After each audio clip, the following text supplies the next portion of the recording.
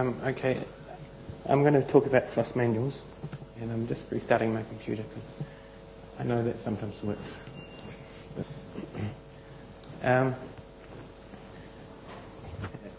FOSS Manuals is a organisation started by Adam Hyde, who's a New Zealander who lives in Berlin at the moment. He's been in Europe for most of his life, really, most of his adult life. And has anyone heard of it? Right, some of you. The FOSS Manuals writes manuals for open source software. You see that's working.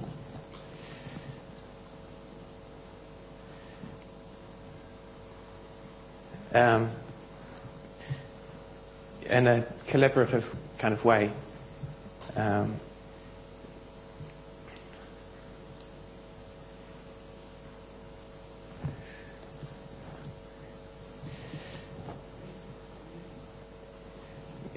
And so far, they've finished about 100 books, and have started a few more, and there've been about 1,000 authors of those 100 books, and they're in about 30 languages, I think. Right, okay, that's working. Oh yeah, so we write documentation for end users, not for people like you. It's not like Doxygen, it's like how to use Firefox, how to use OpenOffice. And a lot of it is about how to use multimedia stuff, which is why I'm in this mini-conf and not another one. Well, Conrad needed someone to talk, so that's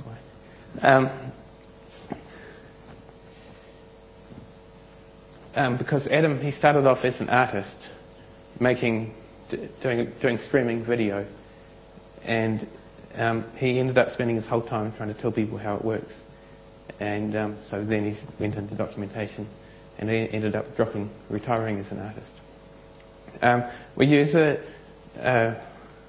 JavaScript editor on a kind of wiki platform, and so all the books are actually written directly in HTML, not in anything fancy. And from the HTML, they're published in various formats. So our source format is HTML.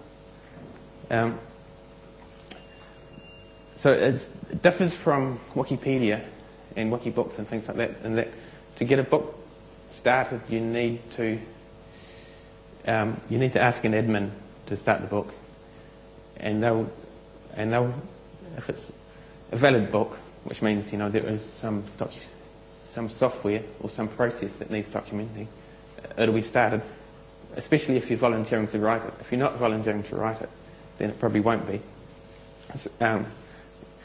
And then, before it gets kind of officially blessed and pushed out to people, well, an admin has to do that. So it kind of gets checked at either end, which just means it's not so good for spamming in if you're trying to sell drugs. You can put it in the book, but it actually won't get out beyond the authors who are using the editable format. It won't be published out to the world. And you can't... and similar kind of things like Wikibooks, there's a million books have been started, or maybe it's 1 billion, I lose count. And there's about 12 of them are finished, because everyone just has a slightly different take on every topic, and they just start a new book. So the FOSS Manuals process kind of restricts people to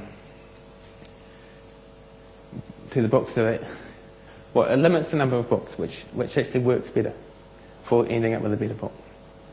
And a lot of the books are written in book sprints, which is like a code sprint. It's a whole lot of people get together. Here's an example. They get together in a room, and this one, they wrote a book called How to Bypass Internet Censorship. The usual evangelical thing to say is it was written in 5 days, but actually there's the work before that and after that. But there were 5 days where all these people were together.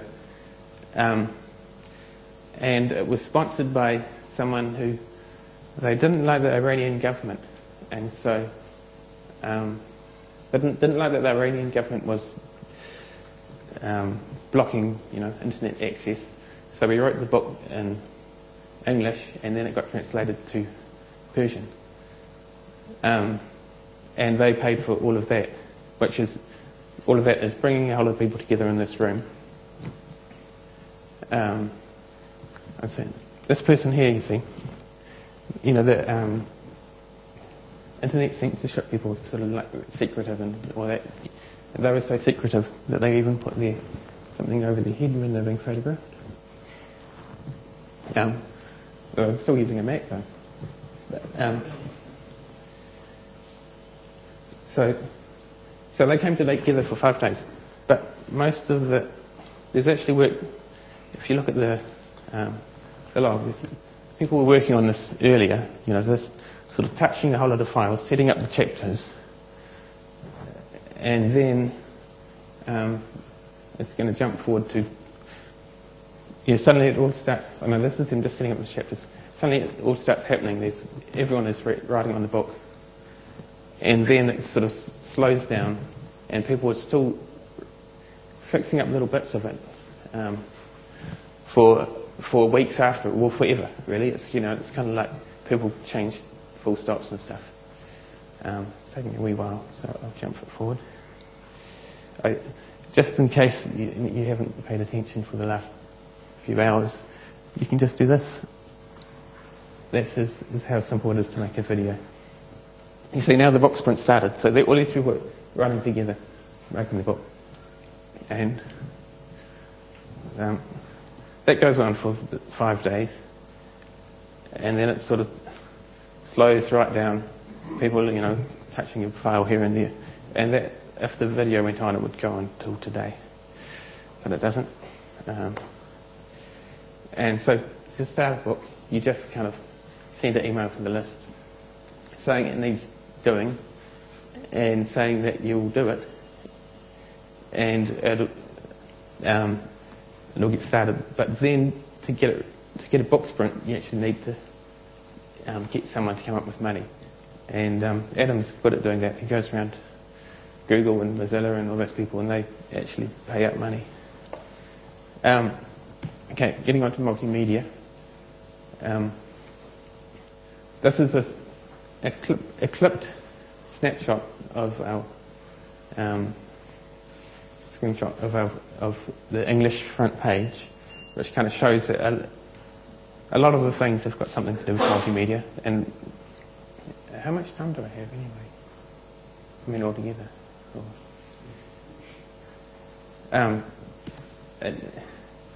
When am I meant to end? Okay, that's the English one. I'll show you some of these manuals. I've got how long have I got? 2 minutes to go. No, 2 minutes.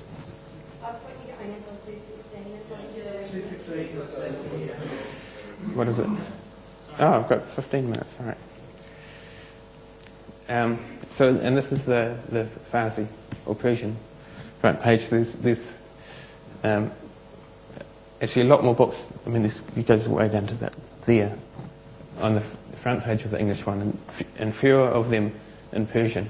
But there's still quite a few. A lot of them are video ones, and altogether there's 30 languages. I don't know how good they are in different languages. And then if you go to away from the published ones, so the front page has ones that are available in PDF and book form and EPUB and all kinds of things, and official. And if you go to the editing side of it, there's a whole lot more that are either obsolete because they were written 5 years ago, or they're not finished, or for some reason they're just not published. And there's a lot of multimedia ones there too that some of them could do with work if you didn't have enough to do already. Okay, what I'll do is I'll show you an example of them. So this is the interface that people use to edit at the moment. And you just kind of click on some... Yeah. You see, it's bad network here. I'll wait for that to load. That's that other phone. Right, here's an example of the published book. This is actually a Persian one again. And this is kind of shows the form that they have lots of pictures, lots of screenshots, and just, words. It's basically, it goes as far as saying, click on the file menu, go to... It goes right through every little last detail just to get... so that no one can miss it. And the same with the command line stuff. And it shows you a picture of the command line, or sometimes it's just a pre-tag, but it's pretty much the same.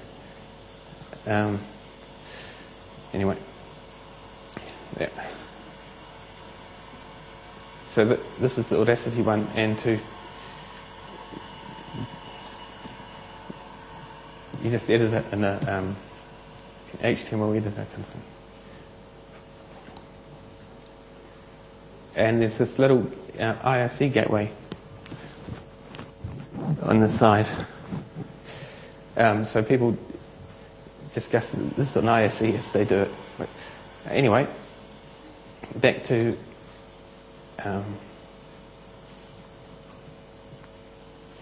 what we use now is Twiki, which is a very old Perl wiki, which has been modified to the point where it's not really a wiki anymore, because we don't want magical linking from one page to another. We want more like a content management system where everything is kept linear, because it's ending up as a book. And we're using a thing called Report Lab to make the PDFs, which is terrible. It won't do right to left text, it'll only do left to right. But it does very good, it deals with the pages very well. There's Adam, who some of you know. And on here.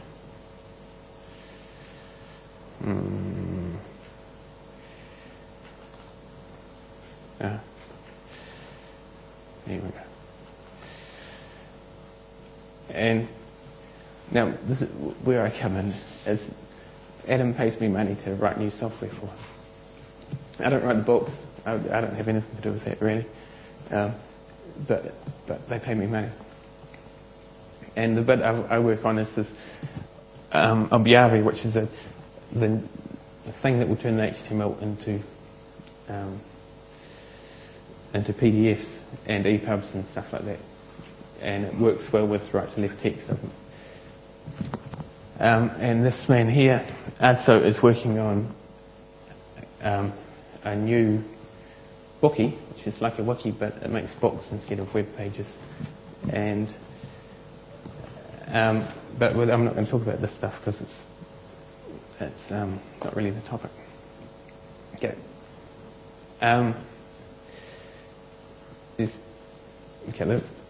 The answer to the question that you're probably going to ask is DocBook and any real structured markup language is a barrier to people who want to start writing a book. And so if we used any of those as our main language, then the number of participants would drop right down from 1,000 to 10. And of course, all of them could learn how to use DocBook in 3 days, but then that leaves 2 days to write the book, and they're still a little bit confused. And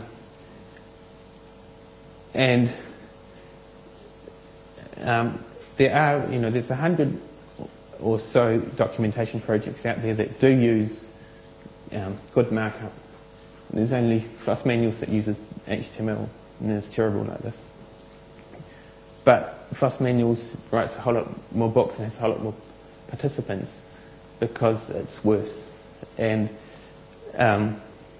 if you can't stand using HTML, you can go and use the other ones, and it doesn't matter.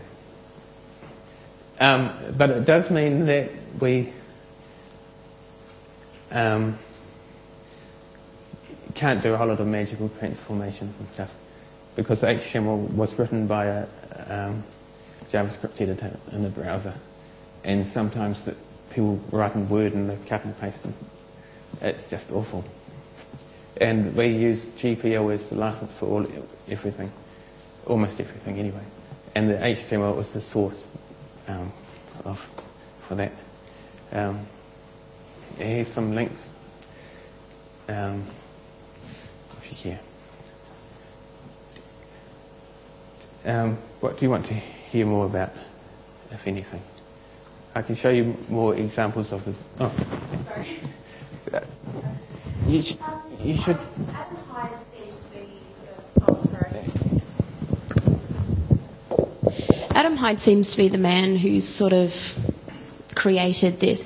How community-like is... I'll let you know, I've been lurking on the mailing list for a few months now, just sort of wondering how best to be able to contribute some skills to this kind of thing. But I'm a bit curious about the community. Because everything's based around sprints, which are obviously face-to-face, and Adam Hyde seems to be sort of the linchpin for the entire community. How much real collaboration is there? It's a good question. I don't quite know, because I don't really write the books.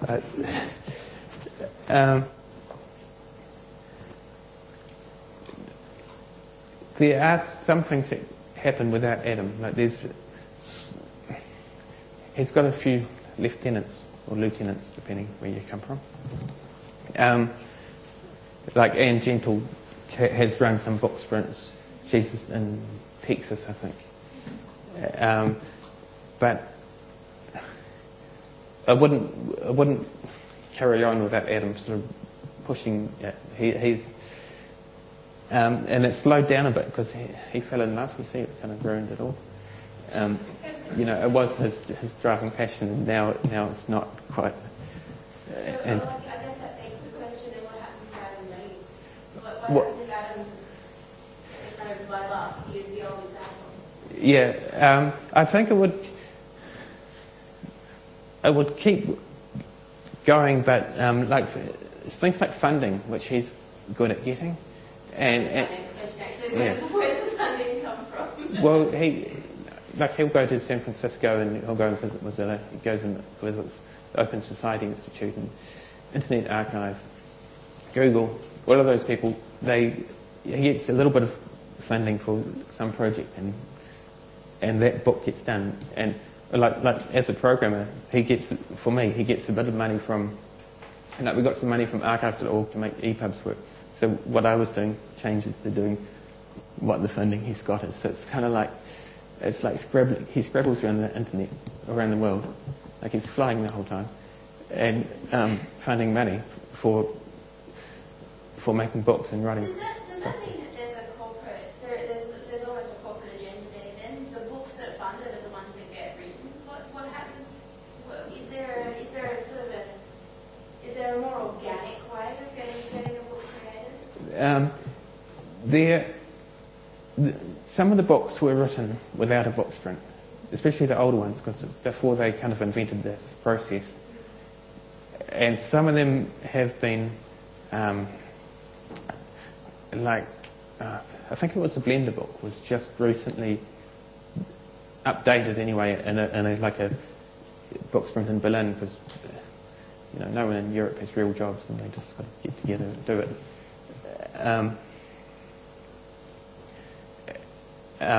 And then there was like that one, the convention tools one, that was funded by an NGO. So it does depend a bit on money for getting a sprint and getting that push behind it. But the older ones, I think, were mainly written by Adam, just in his bedroom.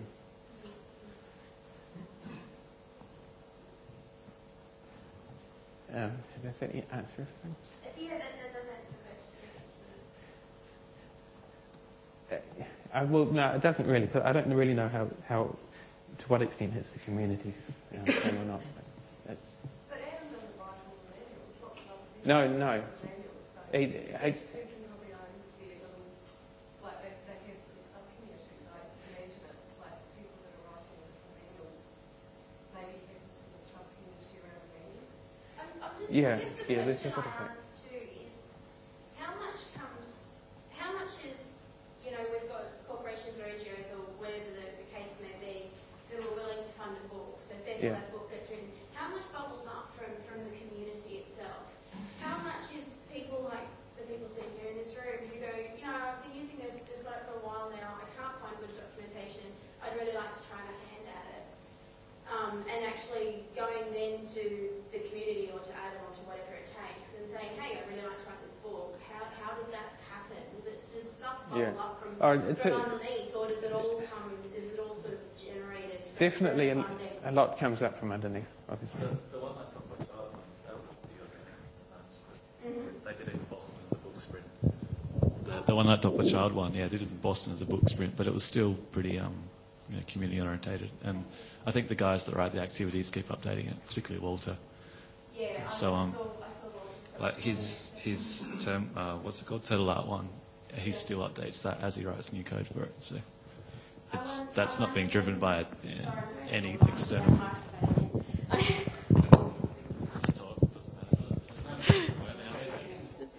they videoing this?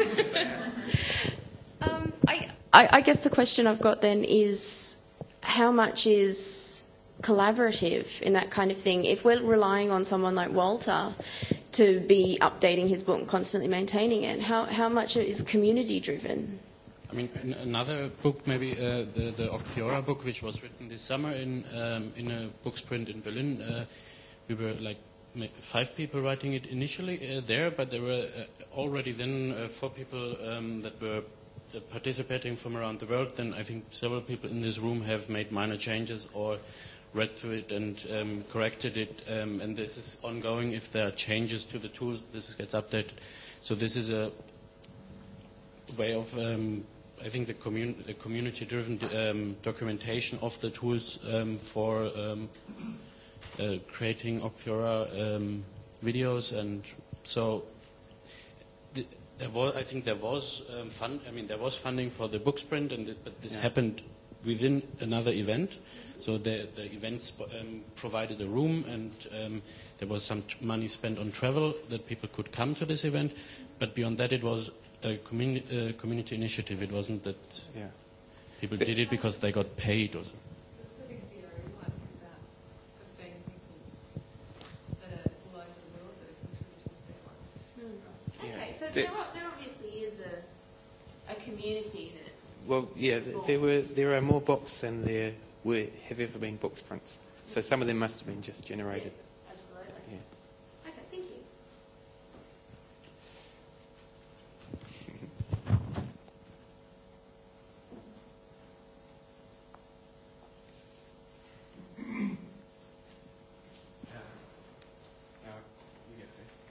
you. Quick question is, if you're reading actually one of these books or have downloaded or bought it, is there information about how you would contribute back if you're a user who has found a shortcoming? Yeah, in every book there tends to be an introduction which explains the process, how it came about. So you could look that up. And there's always a credits page that says who wrote it.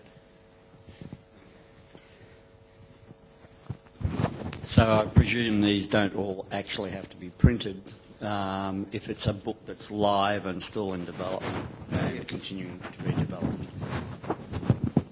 Yeah, they're printed on demand. So if you want a paper copy, you order it and it gets printed. Yeah. So some of them have been printed in print runs, like the GNU command line manual got a few hundred printed. There's the Free Software Foundation printed it under their auspices. Yep. Like printing your bunch of CDs. Yeah. any more questions? Well, who's next?